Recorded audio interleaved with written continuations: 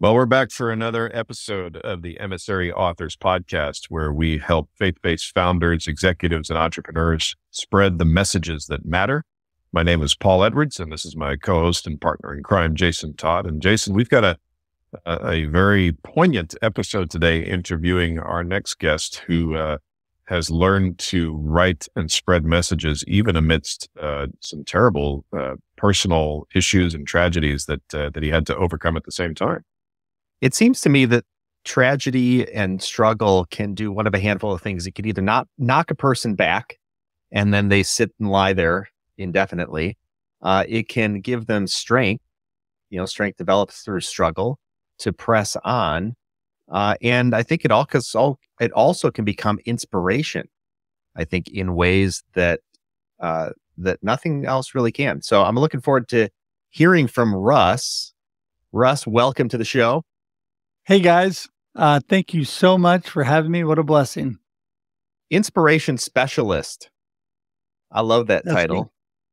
Yeah, it's interesting because one of my live stream shows with a friend of mine that Paul knows well, D. Scott Smith, he is a motivational listener and I am an inspiration specialist. And, I found early on, I love to encourage and inspire people. It's why I'm here. It's my purpose in life.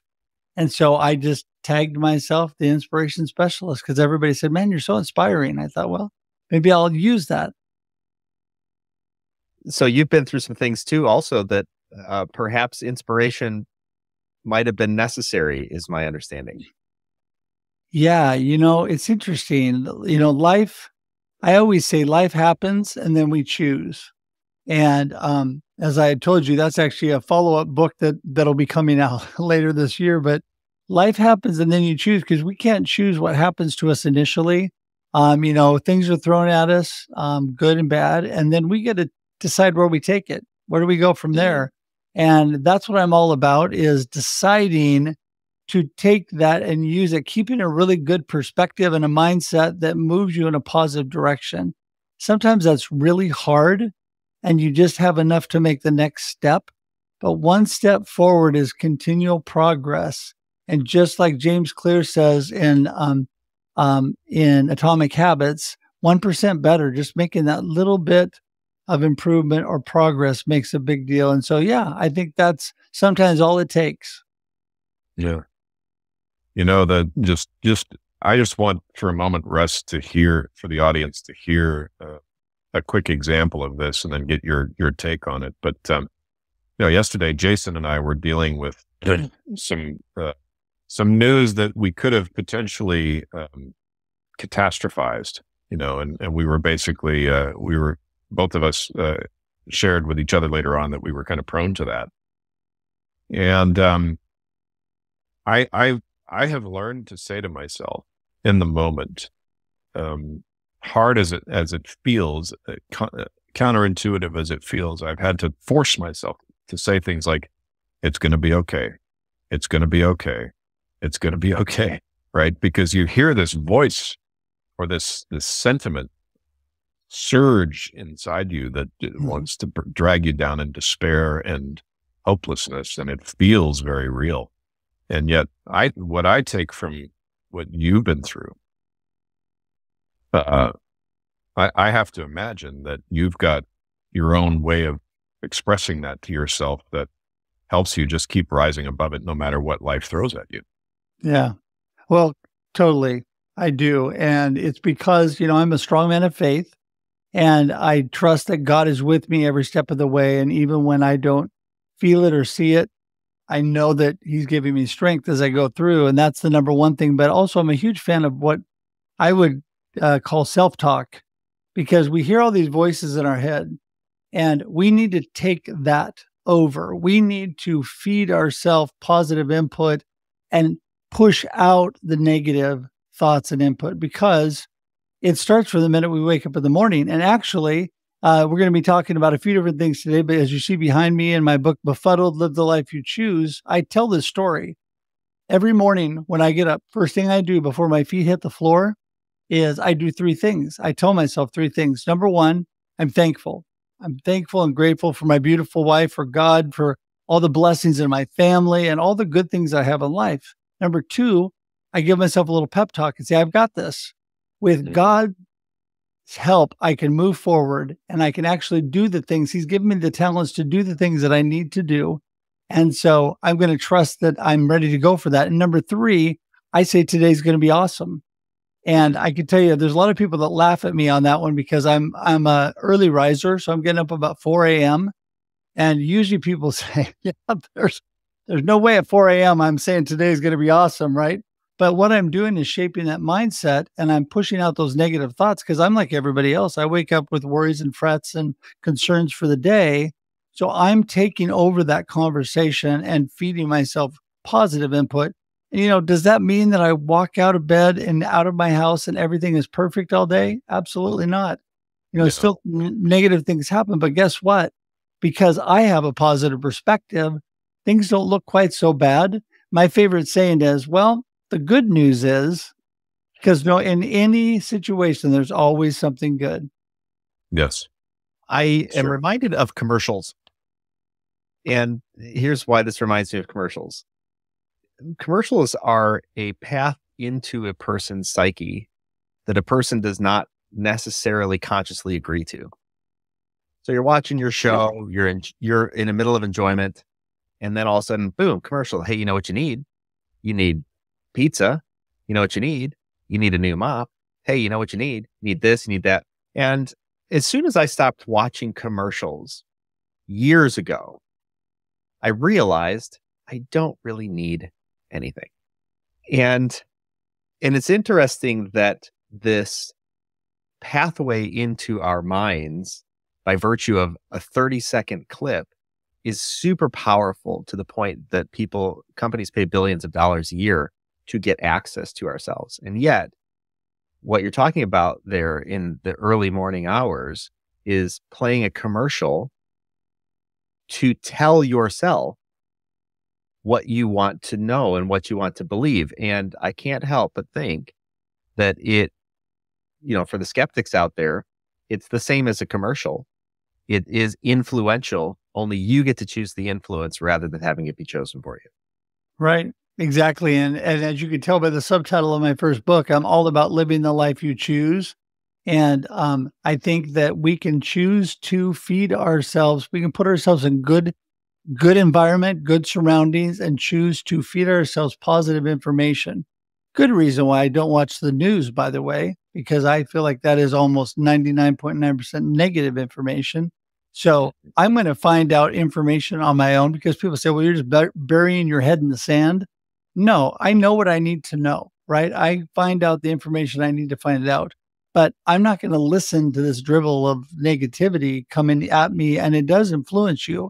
So I agree with you 100% that you need to take control of things, feed yourself that just like they do on commercials.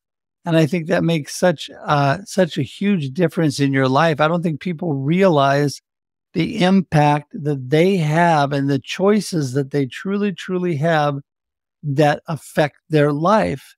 And I know one thing you're probably going to ask me about, but I'll just touch on. When I went through this cancer journey in the last year and a half, the doctors, first thing they told me was your number one asset is your positive attitude. Yeah. The number one thing that's going to help you get better faster is your positive attitude. So I think it's very powerful. Yeah, there's a lot of science behind the rewiring of the brain and how our thoughts can be additive in a way so as to build momentum in a particular direction. And then our body sort of follows along. And so starting the day, right, I'm a big believer in that. So connect this up, if you would. Why the book Befuddled, Live the Life You Choose? What was going on that you thought, I need to write this book? Well, I'm going to answer that question, but first I've got to say that I love a book by Craig Groeschel that the subtitle is Change Your Thinking, Change Your Life. And so I think that's just a testament to that power.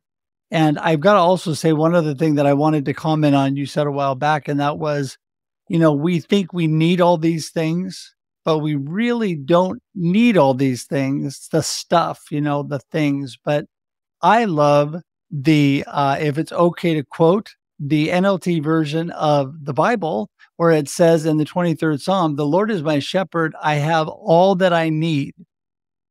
And I love that. I love the way that says that, because I think when we start from a mindset, this is going back to what we're talking about, start from a mindset, we have all we need. I think it changes everything forward from there. So the book came about because I am the big live the life you choose kind of guy. I'm a positive, upbeat. I'm my mama's son. I'm happy with life. And even when things are bad, I'm still happy. Well, that's not always true. I'm still joyful, I'll say, because I choose to be joyful. And happiness is fleeting, but joy, I think the joy of the Lord is always in me. But the befuddled part came about because my beautiful wife, one day I was in kind of a hurry to leave for a meeting, and I was completely out of sorts. I was late, running behind. I was tripping. I was dropping things. She was afraid I was going to get in my car and crash. She goes, honey, slow down. Are you okay? Are you okay? And I said, I'm fine. She goes, no, she goes, that's your go-to. I know you. She goes, really? Because you kind of look befuddled, she said. And I said, no, I'm fine. I'm all fine. And I get in my car. I don't even get a mile down the road. And I think to myself, you know what? She's exactly right. I am completely befuddled. I'm out of sorts. I'm just not on track. I'm not in alignment with what I need to be doing today. So that's where the befuddled came thing. So I thought to myself, that's how people are living. People are living life by accident. They're living life by chance. They're doing things just like throwing darts at a dartboard, whether it's in their personal life or their business, all the time. But we can really be intentional, have purpose, and live the life we choose if we want to. So that is what the book is all about, with some fun stories about me thrown in. I'm curious, when you're writing that book and thinking through your experience, why do you think that people don't take the ownership or the agency that they actually have and should have for their lives and live it by accident? Well, I could say that, we call the middle of the week hump day. We've made it just over the hump. So we're going to slide into Friday because we're just trying to make it to the weekend, right? We're wishing our life away, as my mama used to always say. We're in hoping for the next thing. We're hoping for the next. Well, we went through COVID. Everybody couldn't wait for 2020 to be over, right? And then what happened in 2021? It was pretty much the same thing. So we've slid into 2021. It wasn't much better or different. So people are always hoping and wishing, and they just forget about everything that's happening to them now. And you've got to be present. You got to live in the present. And I think the answer to your question is, because I think we've been programmed to this mentality of the week that we work, and we don't really have to like our work. We don't have to really like what we do. We're just making a living, trying to make it to the weekend so then we can enjoy things, or make it to retirement so we can enjoy things. And you know what the sad part is? Some people don't make it to the weekend, and some people don't make it to retirement. And so they've wished their life away and missed out on opportunities, possibilities in their life, and wishing for better things ahead. And I think that's just our programming of who we are, I think. Yeah, Russ, this is interesting because when I first met you a few years ago, I said, there's somebody with the sort of a polar opposite temperament to mine. And, so I have a predilection towards the melancholy and all that kind of thing. And, probably for several years, I think we met probably in 2020. So this is probably 2 years after that time. I went through an exercise that I mentioned on a previous episode. Jason, you remember I mentioned it on our interview with Tony Castillo, where I forced myself to document all the good things that I did and that were deserving and worthy of love and respect and honor and all of that. And it truly was. It was a 30-day exercise that somebody had challenged me to do. And when I got to the end of it, I said, something's different. I don't because I have an answer for that melancholy voice, for that, natural, well, what have you done for me lately type of voice. I'm like, read it and weep, Bubba. I've done plenty. I'd hold my journal open and I'd say, do I have to read it to you again? And ever since, hearing a message like yours, I can definitely appreciate the hardship. What I always had a narrow view of and a really stunted sort of sense of was, well, where does all this joy come from? Like I want it, but I don't know how to find it. And it turns out that it's not something you go find, right? It's not something that, like you said, looking forward to the weekend or anything. It's something you grab hold of in the present. Right. But if you're not keeping a record of the present, if you're not documenting it, if you're not acknowledging it, some people can do that verbally. I have to do it with the written word. But if you're not constantly taking an inventory of it, then you're leaving your brain unprogrammed to sort of just do whatever comes naturally. And what comes naturally for most people is to feel worse, not better. Right. And I think it's really important for the audience to hear what you're mentioning there. If the joy is somewhere off in the future, you're never going to get there. And Right. Some people get to retirement, for example, and then they degenerate. And how are you going to enjoy retirement? You Yeah. waited all your life to find joy, and now that you're actually there, you can't even enjoy the joy that you have. Yeah. And so you're right. We got to find it in the present. So tomorrow is an unreachable destination because tomorrow brings tomorrow brings tomorrow. And I think that people definitely get caught up in that. You're right. And I'm a huge fan of journaling, by the way. So I made a commitment to God and myself, I don't know, 12, 13 years ago, that I was going to exercise every morning and I was going to journal every morning in my Bible studies and all that I do in the morning. And I tell you, it's been life-changing for me. I actually went from 1 journal to 2 to 3 to 4 because I started journaling. I'd have one about journaling about the day, and then I had one that would go through some scripture I'd read. But what it really does, it helps me to stay on track. It helps me to catalog the good things that are going on. And in fact, my beautiful wife brought up what she thought would be a good thing for us because she tends to be more like you, Paul. She's more melancholy. She's a little bit more, glass half empty, and I'm the glass overflowing. I'm a little too much at times, and she's just kind of middle of the, she's moving along a little bit more steadily than I. And so she said, hey, we should get a big jar. And when great things happen to us, she had heard of somebody else doing this. Let's write it down and stick it in the jar. And at the end of the year, we can go back and pull them out and we can read all the great things that happened to us this last year. I said, that's a great idea. And you know me, I've put things in there a lot of days because I always think great things are happening to me. But I think it's important to write those down. I'm a verbal processor, as you can tell. And my favorite quote is never pass up a good opportunity to shut up. I actually just did a Marketing with Russ marketing tip on listening and knowing when to shut up. And I really have to work on that constantly. But all that to be said, even though I process that way, I also process writing as well. So the combination to me is really powerful. And I agree with you. It helps to write things down. Yeah. You opened up the idea of quoting from scripture. And as you were speaking there, the scripture that came to my mind, and this is just a paraphrase, is the power of life and death are in the tongue. And there's a couple different ways that's quoted depending on your translation. But I think it goes back to the idea that what we say carries weight, significantly more weight than we believe it does. And we know that because we can become so self-defeated because of that voice in our head that wants to beat us down. And it's funny, but I wrote this down. I have a power. What did you say, Paul? I have a predilection toward the melancholy, which has got to be the first time in my life that I've ever heard those words put together in a sentence.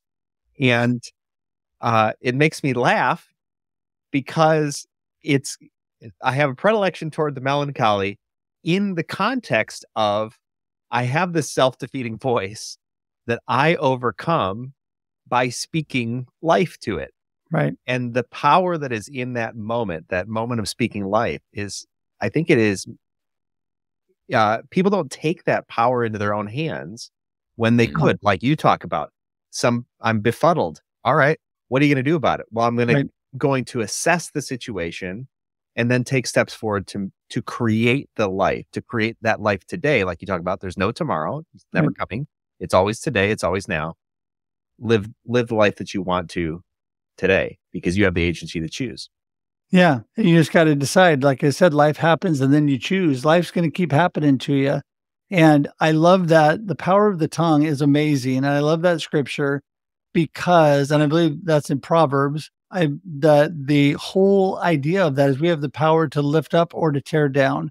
We have the power to encourage people, inspire people, which is really my passion and my purpose in life, or we can tear them down, and we do the same to ourselves. In fact, I think it's more to ourselves than to others, because when we're torn down, we'll tear others down. When we're lifted up, we'll lift others up. And I think it is so important to make sure and encourage yourself and to remove words from your vocabulary that are negative and phrases that are negative, like, oh, there it goes again. Just my luck. Just, you know what? Just, we have all of these sayings that are just pulling ourselves down. That's what I get That's what I get for getting my hopes up, right? Well, why not have our hopes up? Because if it doesn't happen, doesn't it feel better to have your hopes up than to be thinking negative? Oh, but I'll be let down. I'll be discouraged. So you're counting on being let down and being discouraged. It's this whole mindset. It's this whole process of thinking. So we need to remove that and we need to replace it. And people say, well, that's easier said than done. Well, absolutely, it's easier said than done. But you can do it by taking this thing we call a brain that only holds so much information at one time, displacing those negative thoughts and replacing them with positive thoughts. And that's where all that we're talking about will do that. And it will not be a magic pill or a magic cure, but it's going to make things a whole lot better by giving you a better mindset, perspective in life. I'll tell you what else, Russ. I have never, and I've done an awful lot of giving up ahead of time, like you're talking about, right? I've done an awful lot of saying, well, what's the point of having a positive attitude? It's not going to work out anyway. And I guess somehow I expected that if I chose that up front and then reality confirmed my suspicion by showing me that it wasn't worth having a positive attitude, that I would somehow feel better as a result of having made that decision ahead of time. But it never actually happened. I just felt maybe a little less worse, but not better. No, it's fear. It's the fear of being let down, the fear of things not happening that we wanted to, that we hoped and dreamed for. It's the fear of that not happening. And that whole process is created out of fear. And what does God say? Don't fear. Does he say not to fear because we can stop fearing? No. He says it because we're human and he knows we're going to be scared and fear. He's saying you don't have to be that way. And I'm a firm believer that we can move out a whole bunch of that fear. Sure, it'll creep in every now and then. I wake up in the morning and I have worried thoughts and thinking, and I have to purposely start displacing those in my mind with self-talk. But I tell you, it's a whole lot better to be thinking positively, to get your hopes up, to be looking for brighter future, because you know what? You find what you look for. If you're constantly looking for positive things, you're going to find that a whole lot more than you are if you're looking for negative things. Yeah. I don't know what it's called, but there's a psychological principle that's closely related to the idea of the self-fulfilling prophecy. And it goes something like this, that we will choose essentially to not do something because we can control the outcome. And it's a subconscious process. So let's say I'm really hoping that somebody's going to make me dinner. I don't know. I'm hoping that somebody's going to make dinner. And instead of asking, I'll just be like, I'll just do it. I'm fine. Everything's fine. Right. Because what I don't want to hear is that, hey, do you want to make dinner tonight? And the other person go, no. I'll be like, okay, sounds good. Right. And it's that exchange there of, I knew it. Things, what happens if my hopes are dashed? I'd rather not feel my hopes being dashed. So I shall dash them myself by saying, I'm okay. That's exactly it. Yeah. You're doing it yourself. You're doing it to yourself. So somebody else doesn't do it to you because you're afraid of somebody doing it to you. So instead you're doing it to yourself. I think we can take this all the way into something we touched on before. And when we have super bad news, super life threatening or life altering events, right, happen to us, how do we move through those? How do we navigate through those? Because every day is made up of goods and bads, pluses and negatives. And we have to do this process a little bit every day. And I think I've been blessed with some pretty big whoppers that have helped me make it through. And, it started with a near life-threatening accident when I was 19. It happened on July 9th in the summer. And I was just after my freshman year at Oregon State. And after 2.5 weeks of losing my memory, I don't even know what happened until 2.5 weeks after the accident because of so much brain swelling and trauma. When I started to recover, I told them I was going back to school in the fall. So think about this. Right now, we're already pushing August. School starts in September. The doctors are laughing at me and they're telling me, you're crazy. You're not going. I will tell you that I was so determined and so motivated. I was back the last week of September at Oregon State University for my sophomore year. Then I went through the situation with both my parents passing away and had my dad had lung cancer. My mama had Alzheimer's, had to deal with that. I'm the oldest I have one sibling, but I had to take care of all of that. And I could have looked at all that as negative. Instead, I would walk the halls with mama in her memory care and we would laugh and sing. She had no idea what we were talking about half the time, but we were having fun, and I decided to live for the happy moments, right? Live for the joyful moments. And then it came down to me having cancer. And I tell you, after they told me after my first surgery that it was worse than they thought, they found more cancer. And I had to go through treatment after my family and I breaking down and crying a little bit and going through the momentary shock of all of that. I chose by the next day, my dad always said to me, son, tomorrow's a new day. And I woke up the next morning and I thought, no, you know what? God's on my side. I'm not going to let this beat me. I'm going to move forward. I'm going to do what they say. I'm going to choose my path and I'm going to get better. And you know what? Today I'm cancer free. Sure, I've got physical issues that have come out of the whole thing that I have to deal with, but I've learned how to adapt to those, how to deal with those, and how to move forward with my life because I chose that all along the way, because I was not letting fear take hold of me. I was not going, oh, you know what? Look at the horrible things that are happening to me. And I'm not going to look for brighter days or get my hopes up. Instead, I live to get my hopes up. And so here I am today. Yeah, the serenity prayer comes to my mind in that visual of you walking, the halls with your mom, that you can't change what's happening, but you can change how you deal with it. And I see the contrast of either lamenting every day or saying, you know what? It really is what it is.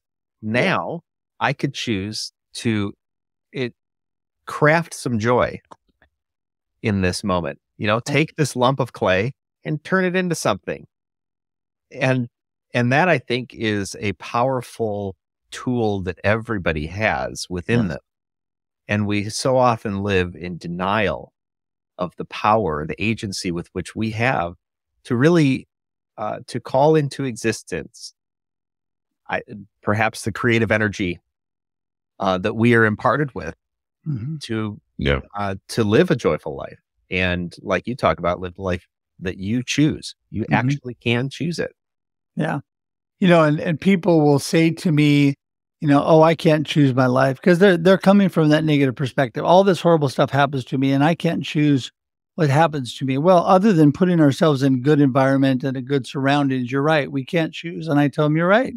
But you get to make that choice and you get to choose your perspective. And my favorite saying, and sometimes it drives my wife crazy because something horrible will be happening. I'll say, well, the good news is we're still alive. We still have our family. I always come up with good things because I'm disposed to that. That is what I've chosen in my life. I mean, God created me with a positive attitude. I got to admit, I had a head start. I had a running start on that, but I've chosen that path as well because I want to be happy. I want to be joyful. I want to enjoy my life. And that helps me get through some of these negative times. When I'm part of the cancer journey, I'm a type 1 diabetic now. And I also have vertigo. And the other night we're going to dinner with friends. I have a vertigo episode, and then my blood sugar drops to all near, catastrophe levels. And it was kind of scary for a moment, but I just kept breathing. I kept moving forward. I kept doing what I needed to do. And I moved through that situation and out of it, and then had a lovely conversation with our friends for the last couple hours of dinner, instead of taking, this is going to be horrible. It's terrible. I got to stop my life and I got to, shut everything out and isolate myself. Instead, I just move my way through it. And sometimes, guys, it's only one step at a time. Sometimes things are crummy. Some things are lousy, and you just have to move through them one step at a time, but just keep getting better. Yeah. What I've kept in my back pocket now, because life is, in the last year and a half has been really, really good for me. But I'm also aware that seasons come and seasons go. Right. And I've said to myself, if things turn dark or bleak again, those are the times where we have to, I love this phrase from Morgan Snyder. He said, grab the micro, find the smallest, simplest things that you can be thankful for, happy about, take pleasure in. And I want to affirm that in you, Russ, and it made me think of a story I heard. We have a running joke on the show. Not that I want to get philosophical or anything, Jason, but I'm going to go ahead and do it. And this rabbi was telling a story, and he said, if you took 100 pieces of paper and you wrote the word yes on 99 of them, and you wrote the word no on one of them, and you dumped them in a hat, and you shuffled it around, and you pulled out, and it was the word no, you would say, lucky draw. Now, if you put it back in and you shuffled it all around and you drew the word no again, you would say, whoa, coincidence. That's unusual. Very odds are against that happening. Yeah. What about if you drew it 10 times in a row, or 50 times in a row, or 100 times in a row, and you still got the word no, right? What's going on there? Well, you're establishing a pattern. And a lot of what we look at and take for granted all around us is patterns that we don't see the miracle of it because we're so used to it that it just seems like that's the way things are. We never stop to think. We know water flows down a mountainside, but who told water to flow in the first place? Right? Who came up with that idea? We didn't. We were just born into it. We didn't invent it. We didn't create it. We don't even know how to make that kind of thing happen. And the point of the story was that the miraculous is all around us. We just are so used to it, we don't think of it as miraculous. Mm-hmm. And you're exercising that same principle by saying, there are wonderful, terrific things happening to me every single day. And most of them look quite ordinary. Most of them look like that happens to everybody. Why is it so wonderful? Well, it's wonderful because it's wonderful for no other reason. You are just short-sighted and you don't see right? Meaning the person who's complaining. Yeah. You don't see that that's a miracle. I always say that even through the most negative circumstances, there's so much more positive. My word for 2024 is abundant. And abundance that God has given us around us. There's so many blessings that we're staring at right now. I'm in a house that God has given me with a roof over my head. I have a car to drive. I have a beautiful wife. I have 2 amazing kids, an amazing daughter-in-law. There's so many good things happening. Yes, there's negative things that come around down the road, but those are the one no in the midst of the many, many yeses. And if we, like you said, if we focus on that one no, or the fact that we keep bumping into that one no more than we would like, we're missing all those yeses that are floating around us all the time that are really making this world amazing, making our life amazing. Yeah. Yeah. It's such a good and timely message, I think, for where we're at in this world. So people can get in contact with you at russhedge.com. That's it. I'm a simple-minded guy with one simple step, one-stop shopping there. If you want to know about me, russhedge.com. You can hear about all my live streams, about my books, about my coaching, about myself, anything. There's even a picture of my beautiful wife and son and daughter on that page. So anyway, yeah, it's all right there. Yeah, I can attest to it. It is a one-stop shop. You've got a lot of stuff going on. You also have a couple more books that are coming out. It sounds like that you're working on. So yes, for all of our viewers and listeners, pick up Russ Hedge's book, Befuddled, Live the Life You Choose. And then he's got some other books and resources on his website as well. And there you go. And who couldn't? Get prepared. I don't want to downplay the importance of inspiration. Inspiration is bandied about as though, hey, we're going to go into a room, we're going to inspire, So we came off of a weekend youth retreat. And yet we do find ourselves in these moments that are real and raw and part of the human experience. Where inspiration is so much deeper than the veneer. So Russ, thank you so much for being here on the Emissary Authors podcast. It's been a real pleasure. You bet. Thanks so much, guys. Appreciate it. Thanks for coming, Russ.